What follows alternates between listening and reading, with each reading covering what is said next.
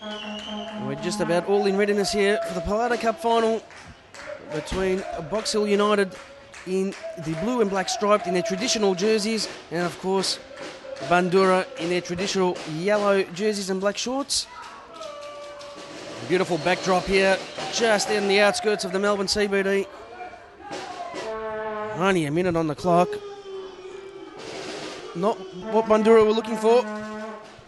But the referee has deemed it as a back pass, called it early. Now, Bogdanovska and the rest of the Bandura defence have got some work to do. Lawless taps it back there for Bisbee, who fires over the bar. There's a chance now, nice through ball here for Lawless. A round one defender has the shot on goal, and it's not far away indeed. It's stripped there by Manico, falls over. Chance for Bisbee to take the shot. Good save there by Bogdanovska. Almost wrong-footed. Gasping for air there as Manica and Coke, and that should be a free kick. And it's well played there by Manica. Bisbee now. In fact, this might be a shot on goal. It's headed away off the line. Cut across there, and here's a chance now for Box Hill to run. And it's a nice through ball. Barilla's onside. You know she can utilise her pace. Good defending there by Humble. And Holbert can clear. But now it's with the corner. Bisbee by the near post again. But it's cleared away. Bisbee lobs the ball back in. And Bogdanovski, and that's the opening goal. And who are they going to give it to? In fact, it's offside. They've labelled it's offside. It's no goal. No goal. The flag went up quickly. The flag went up quickly. And an escape there for Bandura. Bisbee again. 5 minutes down in the second half. Bisbee crosses the ball in. Deep in the 6-yard box, and that is the opening goal. And I think that might be from Smith. The substitution has paid dividends immediately for Box Hill. And I believe that is Smith who opens the scoring on 50 minutes. And eventually it had to come with only 4 points separating second to fifth. But we know that they've got it in a short spot, and that's a good cross into the box. But Domovsky quickly off her line, read it well again. Bisbee now with this one with the right foot. That might be a shot! And it's cleared away.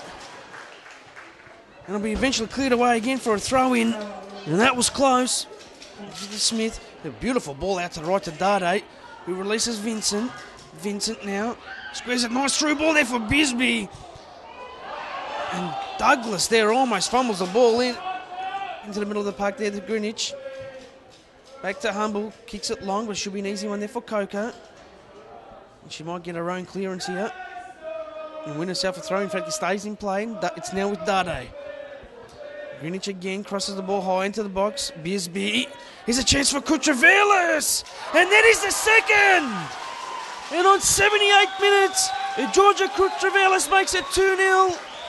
Bisbee won the ball in the air. Kutravelis unmarked just inside the box. On the outside of the boot. Well worked there by Coco. Alonso. And onside is White. Here's a chance now for Bandura. White with the shot. Great save, Domovsky. Super save, but it's still there with Galea. Little flick back in. Should be cleared there by Box Hill. Ooh, and that's a free kick, and that's high. And that's a yellow card. We're going to be in here. There's a shot on goal. Free kick. The chance. It's high over the bar there by Vlanic. Corner now. Corner short. There's a chance on goal, and Fruscalzo's shot trickles wide and watched it go away. Smartly off a line. Displayed herself on the ground. The shot and goal. It's a poor one. There's a chance. Headed away for a corner. The Bandura have not stopped trying. In fact, there is the final whistle here at Lakeside Stadium. Box Hill have kept their flawless season intact. They take this out by 2-0. They were the better team. Bandura did throw everything late in the second half on Box Hill, but were unfortunately unable to peg one back. And Box Hill have run out worthy winners by 2-0. This season's Pelada Cup player of the match, which goes to Box Hills, Louisa Bisbee.